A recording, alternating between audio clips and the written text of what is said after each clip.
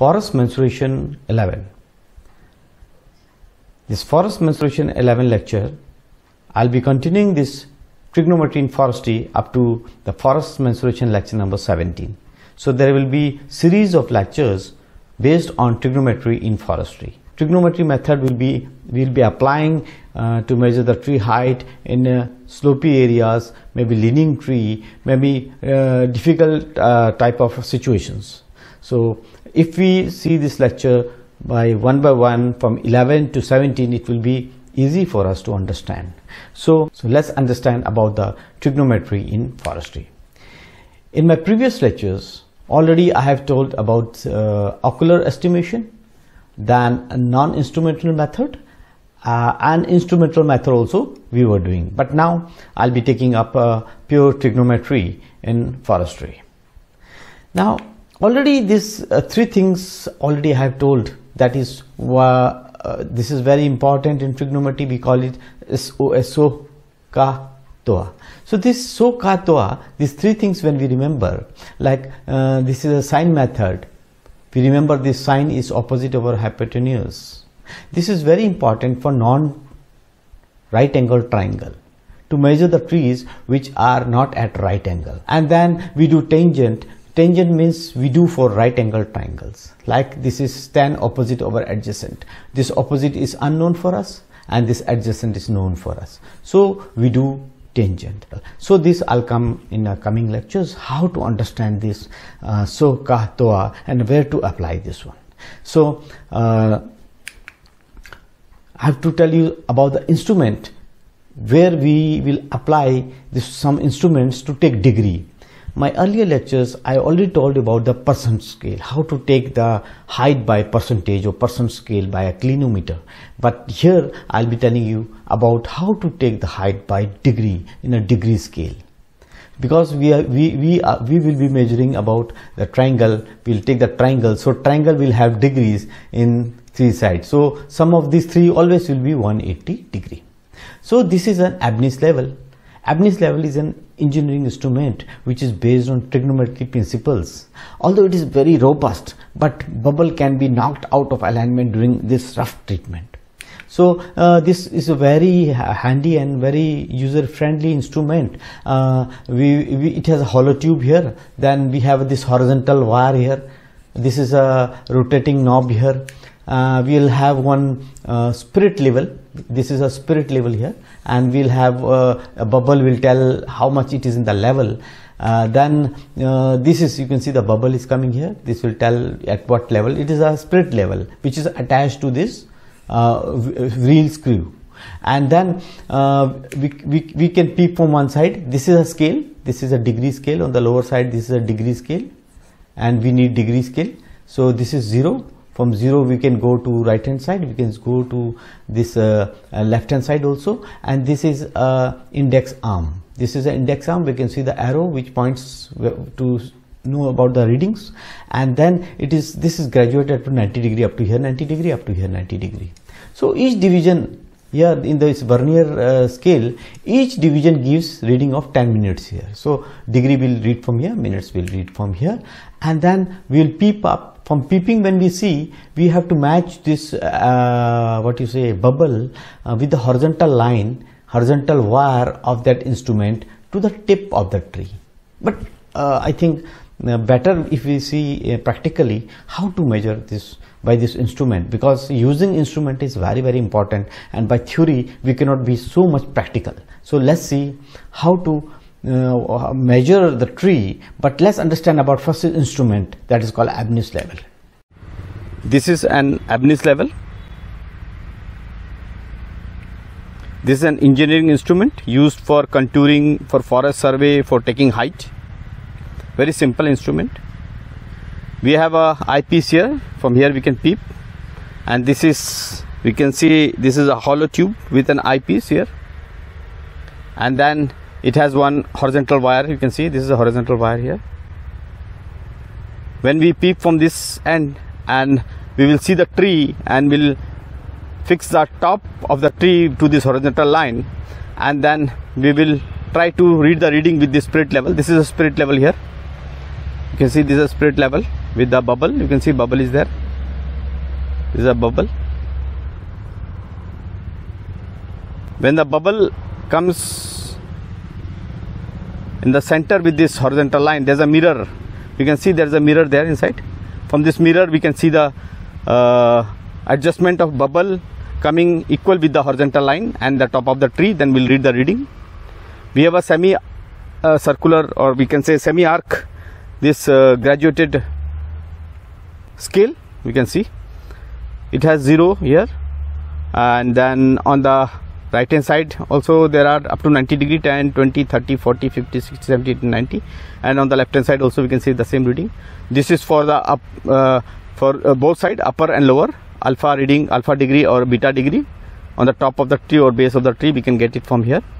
By rotating this is a wheel screw rotated. We can rotate this index arm. This is an index arm, and it is fixed with the spirit level where both can be rotated, and this bubbles, this we can adjust this bubble with the horizontal line, and then wherever it has been matching, coinciding this bubble with the horizontal line here, this one, when we peep from here we can see the reading from this index arm. Here we have one arrow. You can see this is an arrow. Suppose it comes here, somewhere here, we can say it is 5 degree, and this is the vernier scale here on the top. This, the lower one will give us the degree, and this one will give us the minutes. So we can see that arc is graduating to degrees up to 90 degree, and the vernier scale in fractions of degree. Each division of vernier scale will give 10 minutes. So we can go through like this. Scale is matching, we will take it 10 minutes, 20 minutes like this. So this way we can read the readings in the both side by this index arm. This is the index arm. So very simple. This instrument is very simple. Just now we have seen that how easy it is to use. So this is about awareness level. So before we go ahead, I want to tell you about the two things. One thing we will be most commonly using is TOA. This one. This is for right angle triangles. When a triangle is a right angle, we'll be using this TOA for right angle triangle. Many trees will be vertical, maybe in the slope, but we'll be using a TAN method, tangent method. And another one we'll be using is a sine method. This is not non-right angle triangle method. So this sine method has some sine rules. This again and again we have to read it, so we remember these sine rules. So sine rules are sine angle ACB over AB is equal to sine CAB over BC over sine ABC over AC. So these are proportional to opposite sides. So we will know this one, and we'll learn about this one, about the sine method. This may be for leaning trees. So tangent method is very important, as I told you. First of all, we learn about the vertical trees. Like in tangent method, I told you we'll do in a right angle triangles, and like case 1, observer is at the middle of the tree. You can say this is a slope, observer is in the somewhere middle of the trees. So this is a up to A, G is the height. So this is a observer, he sees it up to D. So this we will measure this. See, so you can see the angle AED we are measuring by our tangent method. We are taking the tangent method, and if it is possible for us to measure this ED, then also we will do by tangent method. But if it is this D to G is not possible for us to measure as a horizontal, it is too high, then we'll apply here cos. So we should know where to apply cos and where to apply tangent. So as we get the height, later on we'll put the eye height here. Second case will be observer will be below the bottom of the tree. See, a tree is a bit higher and observer is below. So this is the second case. Here AEB, again AEB will be applying what? Will be applying the tangent method. And if this is not possible to measure ED because you cannot dug inside the ground, we will be applying cos here. So third case, in a vertical trees, when the tree is vertical, the observer is above the base and the top. See, observer is here above the base and the top. So this is tree top is also lower than the observer, so even base is lower than the observer. In this case, again we'll apply tangent, but we'll apply in tangent in A, E, B, and also cos for this one if it is not possible for us to measure. So another case is sine. This were the tangent method. Now next is the sine method. From sine method we do of the leaning trees. We can see the tree is leaning. Actually it should be to A to B, but it is leaning here, C, B. So when it leans away, it is always underestimated. It is always underestimated. So it is not, it is an error. So this is error of a lean tree. And when it is coming towards the observer, it is coming towards the observer here, AB, it should be CB, but it is coming AB. So what is there? It is overestimated. So this is an error. So for such cases, we will be applying sine law, and sine law is very important to remember. As you can see, this is leaning here, this is leaning here. So any triangle of sines angles are proportional to opposite sides. So these are the three sine rules, and we will have to calculate this tree height by these sine rules. Then these angles, actually what happens, these angles, these are the angles which we don't know. We have to make for calculation any triangle, we have to make one straight line or right angle, and we have to also know about the leaning of this tree. Means this is theta. So this, how much it is leaning from its axis, we should know about that one. For that one we have devised one. Let's have a demonstration of this self-devised simple instrument made by wooden to measure the angle of a lean tree, how much the tree is leaning from its axis. So this is a device made by wooden and a plywood for taking the inclination or the angle of the lean tree. So it is made of a batten. We can see one batten which has a length of approximate. You can make a length. This batten is of length of 1.60 meter, and we have one semi-circular disc, and the dia of that disc is 1 meter, and the radius is 50 centimeter. And this is, we can take one reading of this, how much the tree is leaning. So we can have to put in the straight axis of the tree. So this is a leaning tree, and we can see the reading with the pendulum hanging there, with the bob pendulum hanging there, and the reading is how much degree? 18 degrees. So 18 degrees is that leaning of this tree, and this is a very simple device made up of plywood. We have cut down like a protector. It is an inverted protector. We can see this is 5, 10, 15, 10, 15, 20, 25, 30 like this on the right hand side, and on the left hand side also 5, 10, 15, 20, 20, 25, 30 up to 90 degree. So this way we can have the inclination and theta angle of this tree leaning. So on the back side we can see it is a very simple device with a batten. We can make like this, just we have to put it, but it should be well graduated and calibered.